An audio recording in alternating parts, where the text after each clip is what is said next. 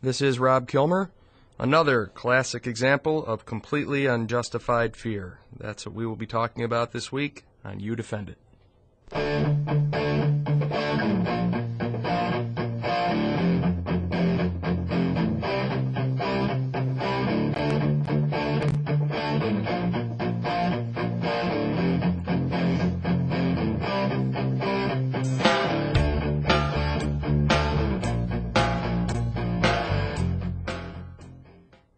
Welcome to You Defend It with Rob Kilmer. The phone number to call into the show is 607-772-1290.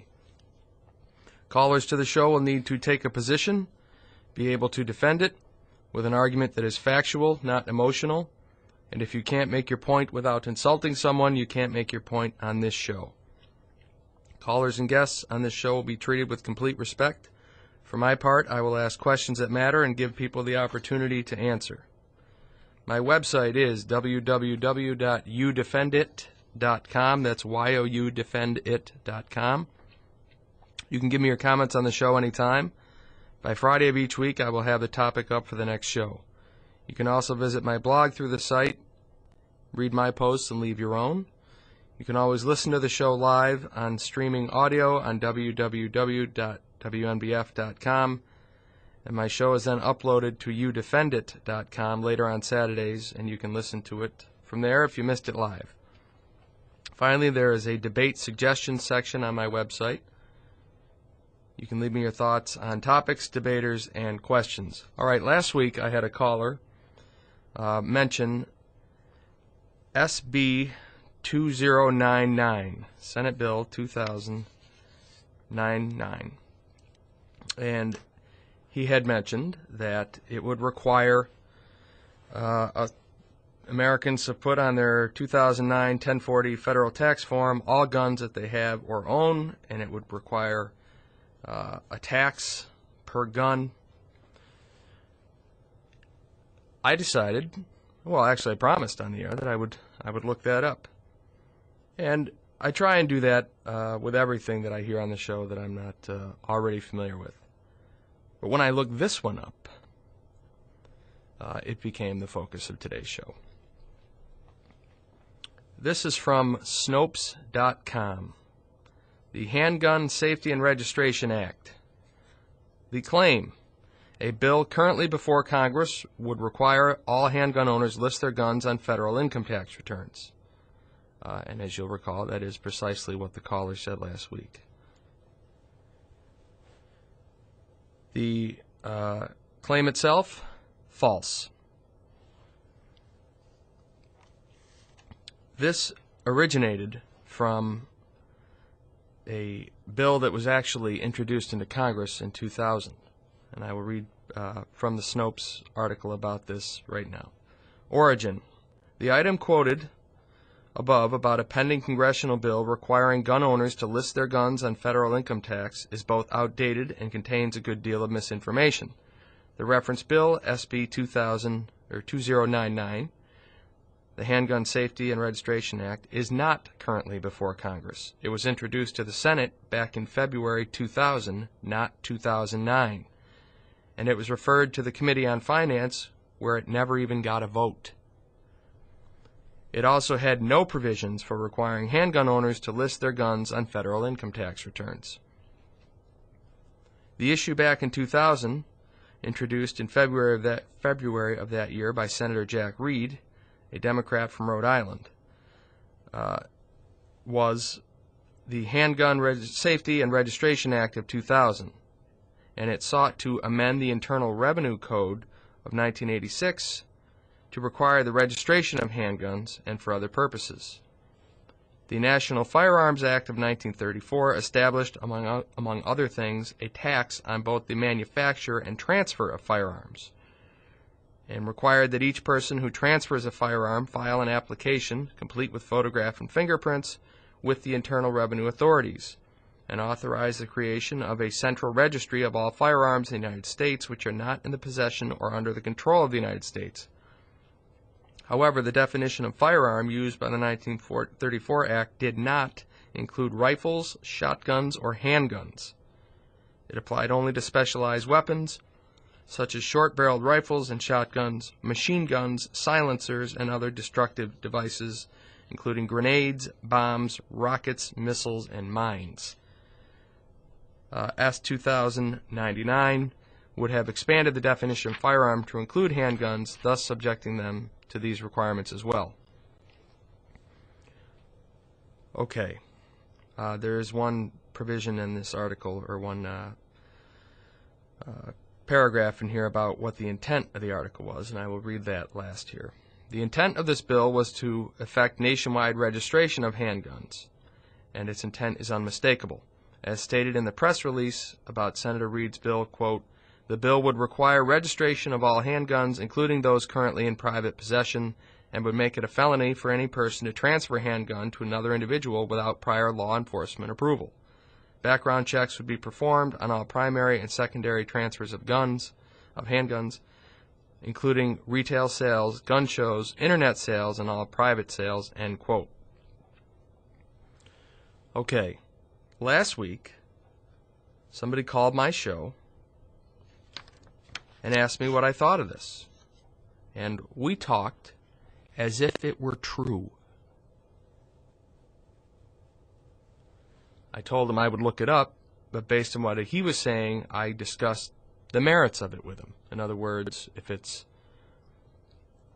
a measure intended to identify handguns or who owns them, that's different than a tax. And if it's a tax, then that gets us into something else.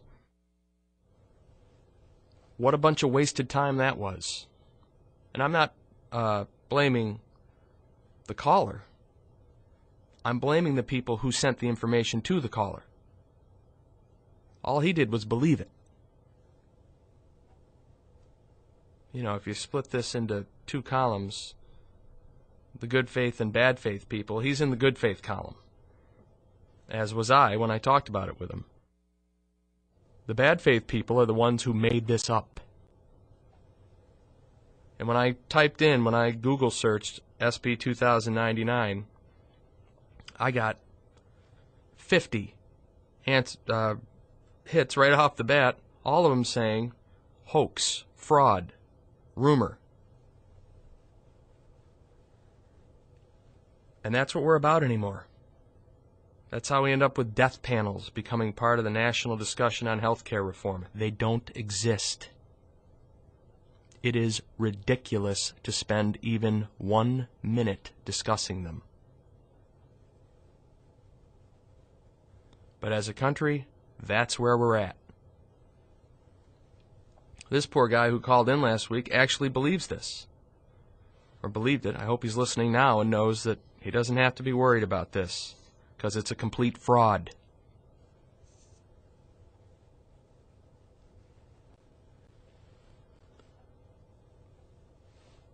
We're going to take a quick break and come back.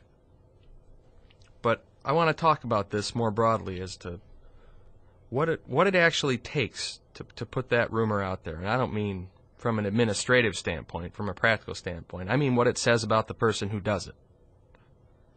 What kind of character defect or defects are at play when this happens. Okay, we will be right back. You are listening to You Defend It with Rob Kilmer right here on News Radio 1290 WNBF Binghamton.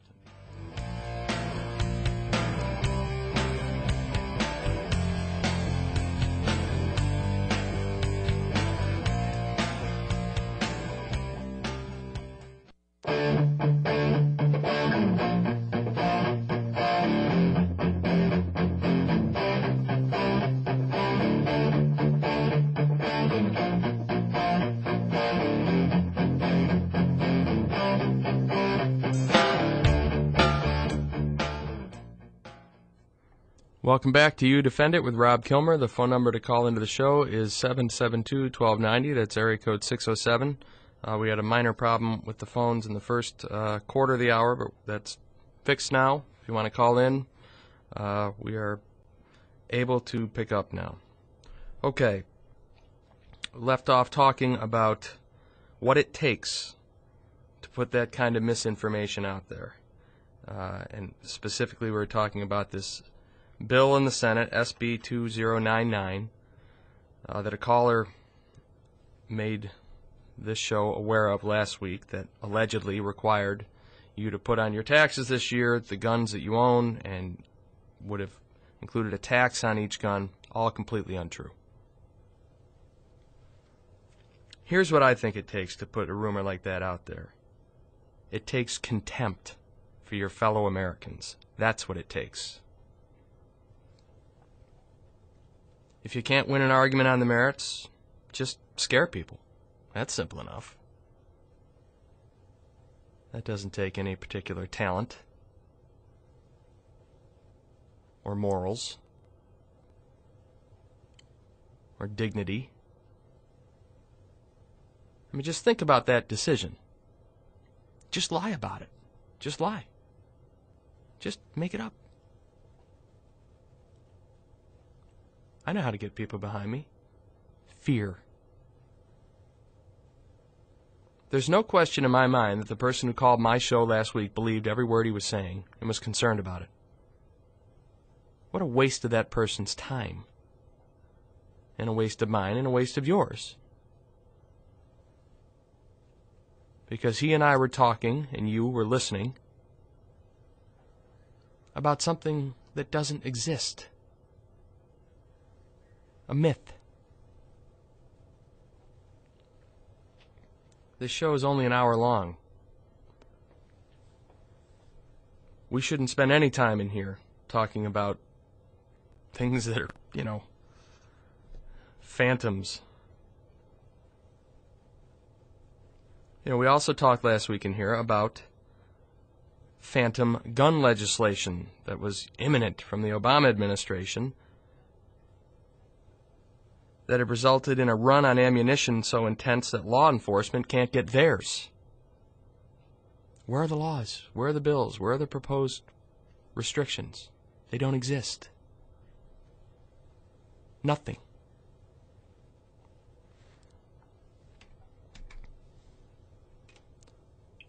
Okay, Maria is on the line. Are you there? Good morning, Mr. Kilmer. Yeah, I'm here. Good morning. Welcome to the show. Good. Well, I know you don't like to have people express feelings, but I'm going to express a feeling that involves some emotion. No profanity. Oh, I don't bother to use that. There's a good many other words in the English language that can do the trick. But I do want to thank you for this program. I am going to miss you a great deal. You have been an honest moderator of the subject. This has been a class act. You have been an extreme pleasure to have this particular type of flavor in what you do on the air. And I'm so glad that I had the pleasure to be able to listen to these Saturday mornings and to wish you a great deal of success in your pursuit of apparently what is your dream. And it sounds like a good one. And let's hope people pay attention, because a clean debate without a lot of, I don't know, I think I'll skip that word. And there is one thing about what you're discussing right now. My son had an awful lot to do with the development of the computer through the years while he was alive. Also, he was premier in robotics. Okay. And so what I want to say about nanotech and modern tech, it was a wonderful tool, probably invented with the greatest intentions. However, and then here comes the feeling too, the slimy aspect of Homo sapiens has found a way to pervert its, I think, original thought. It is a wonderful tool, but it has become a manipulative tool by some people who, and I think you understand what I'm saying. Sure. These internet rumors become part of the conversation on any topic. Anyway, I do want to wish you buona fortuna, the best of luck and good fortune in this venture of yours, and thank you for this program. It has been an extreme pleasure. And have a very good day, sir. Well, I will now. Bye. Bye. Thanks very much. Well, that was certainly nice of her. And I hope to have been honest and fair over the last 2 years. And I hope to bring an honest and fair debate to the country in the coming years. That's the plan. Okay.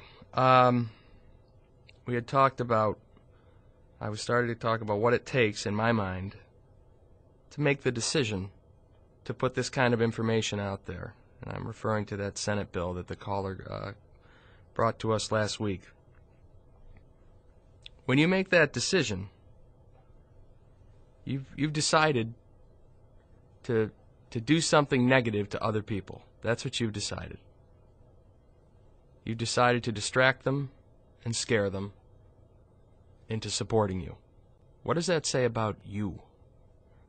I'll tell you what else it takes, in addition to contempt for your fellow Americans. It takes cowardice.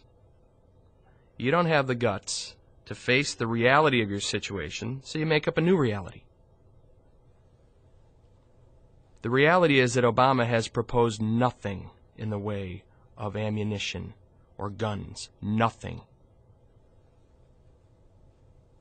I mean, I'm not wild about the things he's done, and many people rightfully say he's trying to do too much. But even with all that, guns aren't part of it.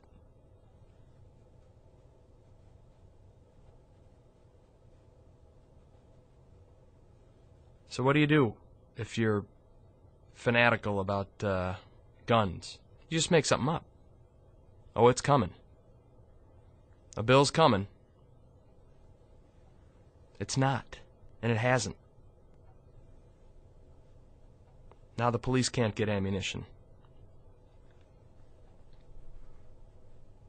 But acknowledging that there is no imminent legislation, that doesn't keep the money coming in. So you just make something up. And as Americans, that's what we're tolerating these days.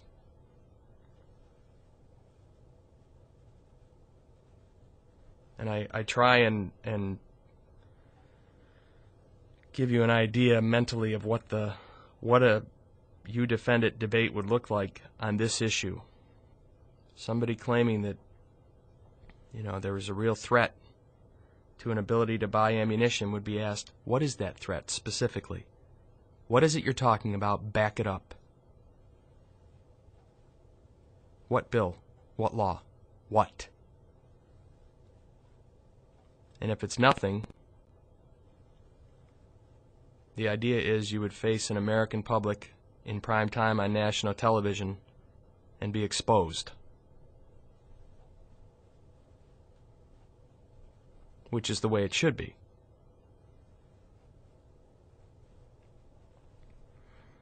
I picked up the Press and Sun Bulletin on the way in today.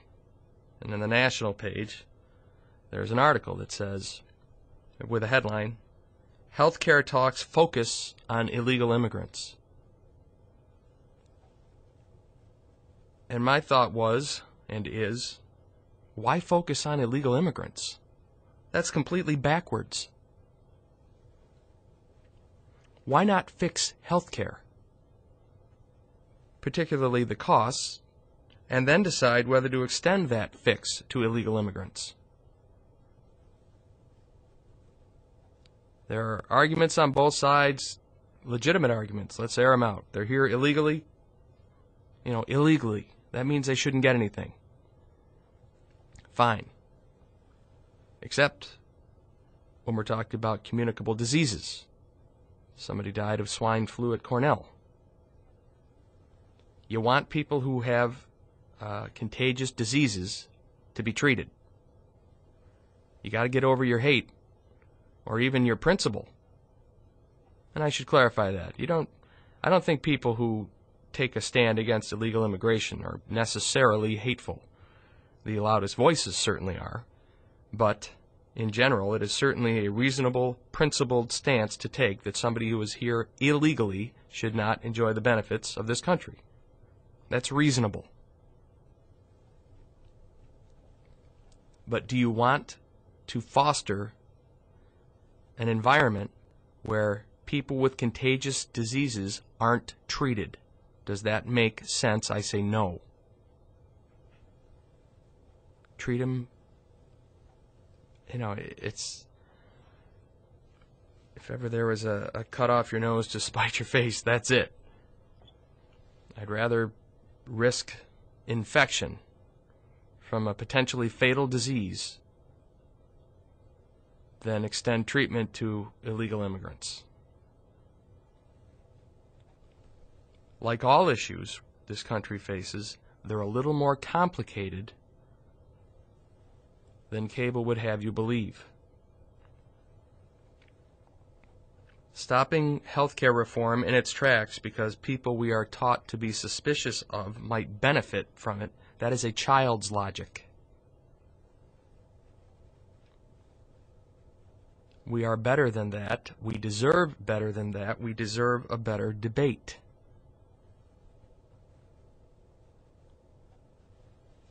How about limiting care to contagious diseases? That seems like a simple compromise. I don't know if it's the best answer, but it should be one of the things we're talking about. Okay, we're going to take a break here at 8:30 for local news and be back after that. You are listening to You Defend It with Rob Kilmer on News Radio 1290 WMBF Binghamton. We'll take calls in the second half and keep talking about this.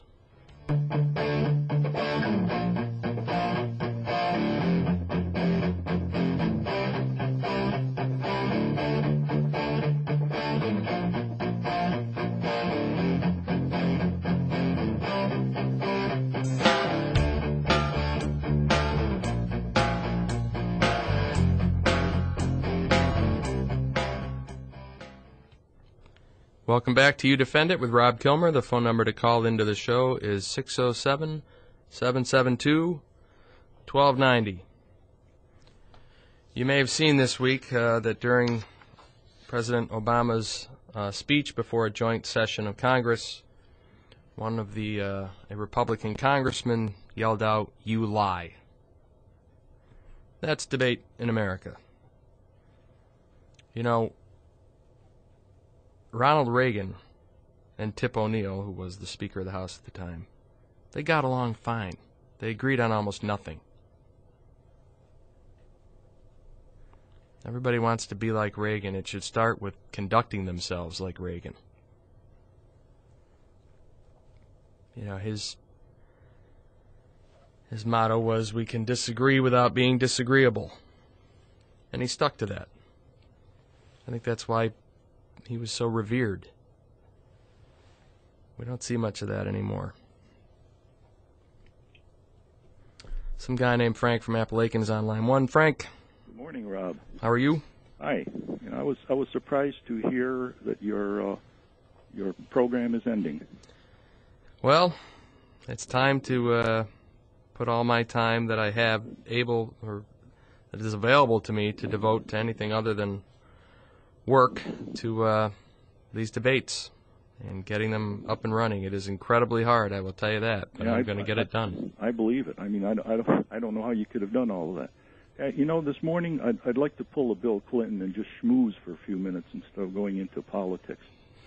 I think I've been I've been working harder than I ever have down here in Chappaqua. Okay. That's my best Bill Clinton. You would never guess it, but I am far to the right of you. I'm stunned. You're stunned. Actually, I'm far to the right of Tamajan, probably.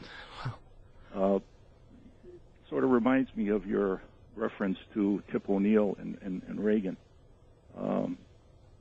Your program has given me a chance to vent, and I really enjoyed the polemics. I'm glad. Let's turn the tables a little bit and talk about you a little bit. You're a lawyer. You're a practiced and proficient debater. Some people would probably even say homileticist. And it would be easy for you, I think, to make mincemeat of most callers, but you really didn't do this. Although I sometimes felt you were biting your tongue. The point of the show is to give people a place where they can call and defend something that they care about. They can get ridiculed anywhere else, and that isn't to imply, I learn as I go here. There was for instance, when we were talking about health care, and one of the first callers talked about, where's the emphasis on health, on vitamins and supplements, and I thought, okay, thanks. But then there was another call about that. That's a legitimate point. Exactly. Well, you let callers voice their opinions, and what more can one ask of a talk show host? So bottom line is, I think it was a really good run. I appreciate the DVD. You gave me a kick in the pants. Now I have to upgrade from my VHS system. Oh, my gosh. So, my system is old and tired like me, so I have to upgrade both. I expect to see your name up in lights someday, produced by Rob Kilmer, directed by Rob Kilmer, maybe even choreographed by Rob Kilmer. Well, let me tell you this. You will never see my name in lights because I believe that's part of the problem. Like the program we did, like the printed program we did for the debate, doesn't have my name in it. Wow. One-on-one productions. The problem is that everybody... I have a friend who... I digress a little bit here. I have a friend who runs campaigns locally, and whenever she meets somebody who asks her, will you run my campaign, she evaluates in her mind whether this person wants to be something or do something. If they want to be something, she says no. If she thinks they want to do something, she says yes. I don't want to be something. I want to do something. I don't want to write a book. I don't want anybody to know my name isn't necessary for this. The concept is, you defend it, says everything you need to know about what my debates are about. My picture is not up on the website for my show. It's not on the website for the radio station, despite being asked. I think the focus is all wrong that way, and I think it's part of the problem. So, although I appreciate your prediction that it'll be up in lights, it never will be. And I thought there would be, Limbaugh, Hannity, Beck, and Kilmer, just like peas in a pod. Enough to make me cease being a vegetarian. Hey, I'll tell you what, if I see you on Court Street, I'll tell you a few good lawyer jokes. So, good luck. They're all good. Okay, we'll see you, Frank. Bye-bye. Bye. Okay, we have Judy, I think, on line 2. Are you there? Yes, I'm here. Welcome to the show. I wanted to tell you that I was talking to a sergeant major, Green Beret sergeant major, and he said that there is a law against those guys speaking out when they're in session like that. They can be censured for it, and the Democrats are looking at it. On the books. He should have been escorted right out of the chamber and fined and, made to apologize or whatever. And he was. He said, they told me I had to say, I'm sorry. Yeah, not much of an apology. Not really. I didn't think that was much. But he also said that there's a strong agenda there to discredit him and not let him get this on the far right to, keep him from having any success. And I don't think it's fair to the American public. I really don't. I really think we need health care reform in this era now. I mean, the Canadians have it. Probably the Europeans have it, and in umpteen different countries. It's a social program. It needs to be done. We need to take care of all of it. It seems like in the United States we take care of the very young and we take care of the very old. The rest of it, you're on your own. And, you can get it if you have the bucks, but you can't get it if you have a problem.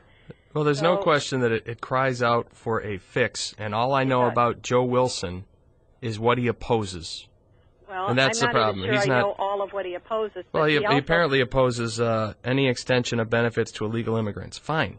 What is Joe Wilson's plan for the rest of us? They've got this trade pact that they got divvied up.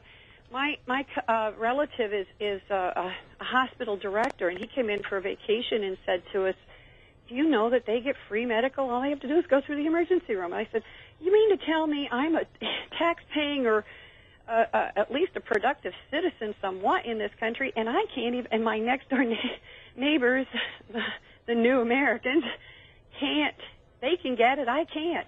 My senator comes up to see us and tell us how good we're doing it to hold on in the dairy industry, and I said, you've got to do something. They've kneecapped us. They're just cutting us in half. And when I say to myself, my government helps these guys, and they make the WTO rules so that those guys at the very top of this industry make tons of money, and I don't get nothing, and I can't get health care. Do you know how angry some of these farmers are going to get? Sure. It is almost enough to polarize, well, and similar to the Civil War. And Watch yourself. It will come. The solution here is solutions. But they don't like seem Joe to Wilson. want to get them. They'll give you a rebate for your mattress and a rebate for your clunker car, but they won't help situate the farmers where they're getting. And it's not just dairy. I mean, Cargill, ConAgra, Archer Daniels, Midland, do it to the wheat and corn growers and the bean growers. I mean, they keep a lot of these farmers with the WTO rules at a very hard disadvantage, and the only way that they can get some kind of semblance of staying on top of their bills sometimes when it's drought and riddled with this and that, and is the backdoor money. Well, I gotta go to break here, and I got a few more callers. But well, are you going to be on a website now? I think the You Defend It website will probably be converted over to a website devoted to the debate series. But yeah, and so I'll be you'll letting be people able to be gotten in touch with. Oh yeah. Okay. Sure. Have a good luck on your new career. Thanks very much. Thanks Bye-bye. for calling. Bye. All right. Get to Lucas. You there? Yes. We'll Yes, do I this am. one before the break. How are you? All right. I just wanted to make several points. First, right around in 2001 time period and all that, there was a number of Senate votes for a number of gun control measures, which in the Senate because when the Democrats took over, and I think that was basically used as sort of throwing a sop to their hard left constituencies who are for gun control. And at the time, Did they pass? even though George W. Bush said he would sign into law any gun control measure that Congress passed, they knew at the time, with Republicans in control of the House, that those measures would not be picked up. Right. So the reality was that there was no real possibility of those laws coming into effect, and they didn't. And I think a lot of Democrats should pay attention to the fact that now the Democrats have overwhelming power. They're not doing anything because they're trying to get other things in place first. So I wouldn't expect gun control at least until after, unless they hold on through the 2010 election. Then they might try something then, but there's nothing immediate. As far as the ammunition situation is concerned, a lot of this is due to George W. Bush's lackadaisical attitude towards the war effort, because he did not take measures that he could have taken to increase ammunition production for the military and, by extension, for civilian law enforcement, because right now the federal government operates 3 ammunition plants, or owns 3 ammunition plants, which are operated by the private gun companies because they know how to run the things. But the thing is, why not build more ammunition plants, especially in chronically depressed areas around the country, and have that supply the government's needs? Well, that is sounds like a something viable option. Yeah, because it is something that they already do to a lesser extent, but it's just you have liberal presidents who do not think of why not increase ammunition supply for the military, for law enforcement, so you're not going to be caught up in, let's say, when you have a panic buying in the civilian sector. I mean, that is a practical solution. I agree. Now, as far as the healthcare situation is concerned, you can say, we'll treat communicable diseases. The trouble is the illegal aliens that are coming in and are hitting the hospitals, a very large percentage of the cost is immigrants who have communicable diseases. You could say, just do it to that, but that is almost all the cost. In other words, you have people who have TB, you have people who have hepatitis, and you can go right down the list. These are all either sexually transmitted or they could be airborne diseases, like TB. If you're not going to stop them from getting in the first place, which we clearly do not do a good enough job of, then what is the answer when they get here? Well, I mean, unless maintain the threat to public health? Unless you do a situation where you simply you make a deal with some chronically poor countries in Africa, and you set up hospitals or whatever situation. Like you could take illegal immigrants who are convicted of crimes here, instead of having the states having to pay the cost of all these illegal immigrants. You simply ship them to Africa, where you simply have the governments agree to have prison facilities and where they have much lower labor costs. and let those countries take care of the prisoners and let them serve their sentences there, and not in the United States. So they can't use their prison time to claim, well, I've been in the country for 20 years, I should become a citizen. I would assume anybody who we ship out of this country is going back to their own country. Okay, thanks for the call. I got to go to a break here. Okay. Thanks very much. Bye. Okay, we're going to take a break here, and when we come back, there's one more caller right now that I will get to, or who I will get to, and we'll finish talking about the use of fear this week and things like Senate Bill 2099, which does not exist, as has been alleged. You are listening to You Defend It with Rob Kilmer right here on News Radio 1290 WNBF Binghamton.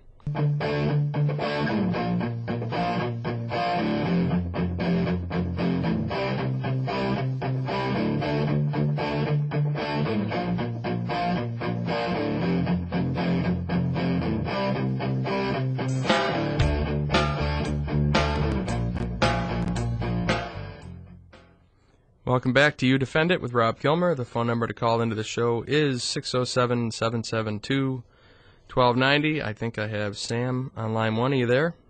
Yes, I am, Rob. Welcome to the show. Good. Thanks. I think Australia has some outback land available if we'd like to try setting up colonies again. Thank you for that wonderful suggestion, Sam. Hey, good luck to you. Thanks. You know, we wish you all the best. With the incident with Wilson, you know, it was definitely the wrong thing to do. However, it's not without precedent. George Bush was booed in a State of the Union address.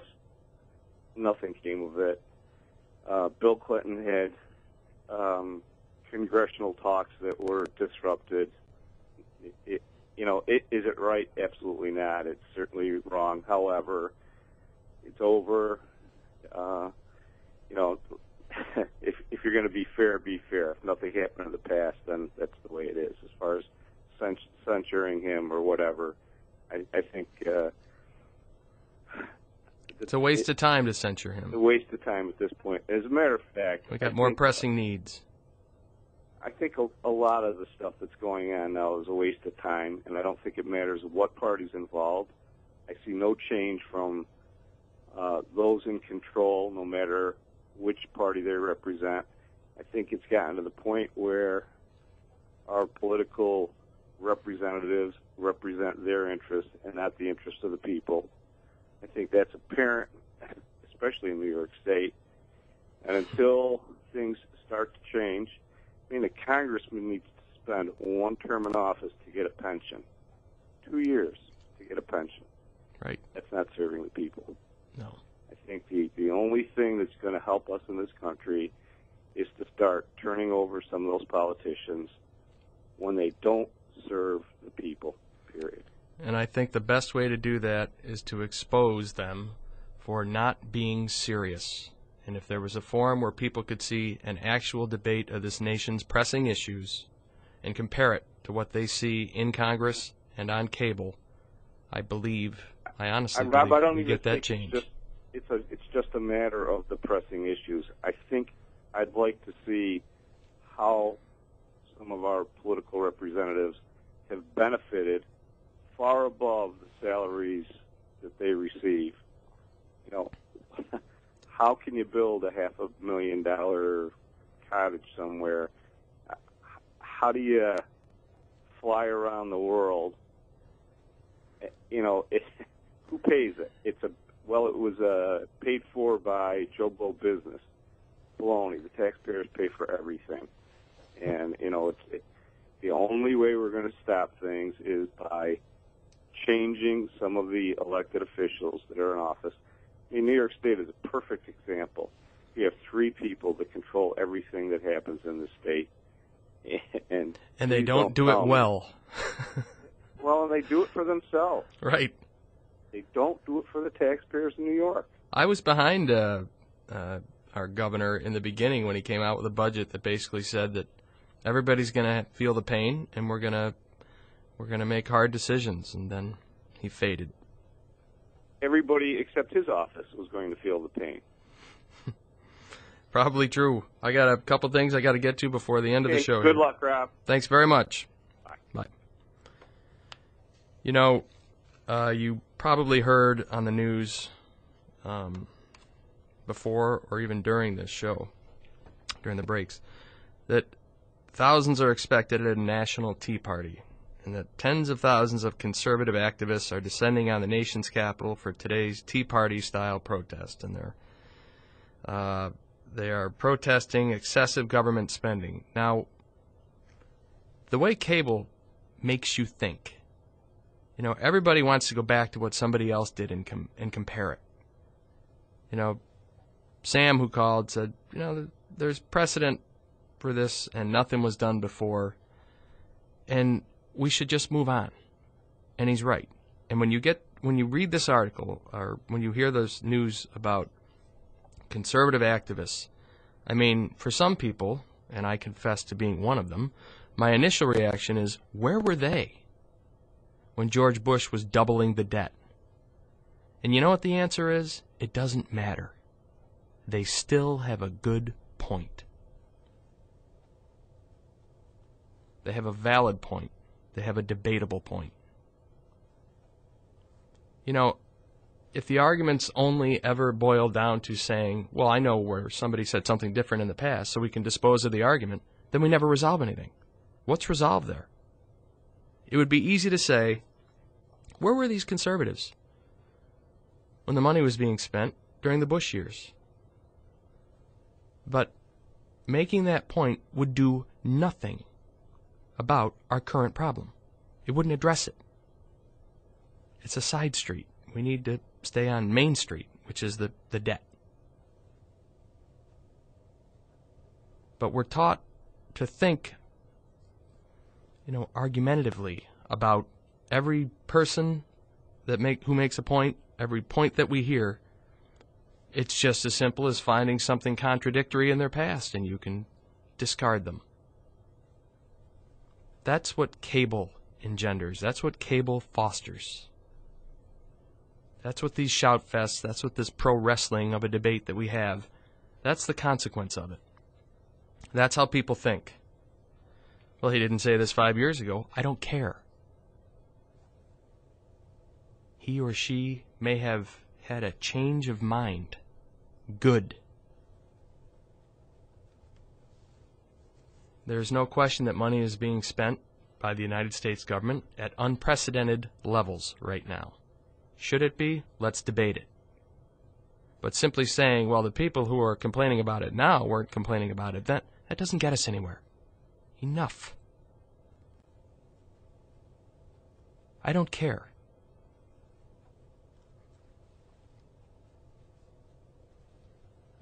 I want to move forward. Not find a soundbite from 8 years ago and say, well, that's that. That's not that. It doesn't resolve anything. If you have a valid point, I want to hear it.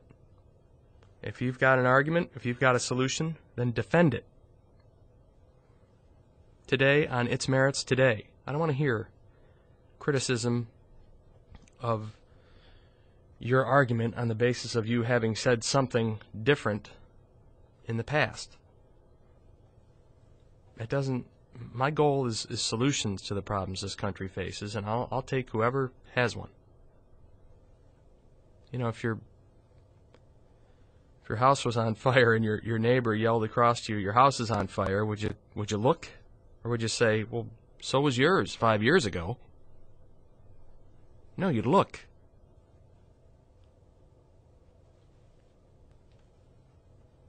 We don't. We are content to simply argue the distractions rather than confront the real issues and adopt solutions. I don't think this country can sustain itself on this path. What major problem has been resolved in the last 10 years? George Bush had an idea about privatizing, partially, minimally, Social Security. He was obliterated in that argument. But he was not defeated by people who had a solution of their own. They had criticism of his. It's 2009, Social Security, long term. What's the solution? There isn't one. He tried. Healthcare reform. I don't hear competing alternatives. I don't hear anything but criticism of the current bills that are in Congress. Where's the alternative? You know, this country has to get itself to a point where criticism is not enough. Criticism alone won't cut it. You got to show up with your own solution or get out of the way. That should become the standard. And that is a standard worthy of Americans. I've said it a million times, and I will say it a million times more. We need debates worthy of the issues being discussed and the Americans whose lives are affected by them, because they are affected by them. And I'm going to keep going till I get it. I wish I could do both. I wish I could pursue that and do this show, but I can't. Okay, well, thanks for listening to You Defend It, and I will be back next week. You are listening to You Defend It with Rob Kilmer right here on News Radio 1290, WNBF, Binghamton.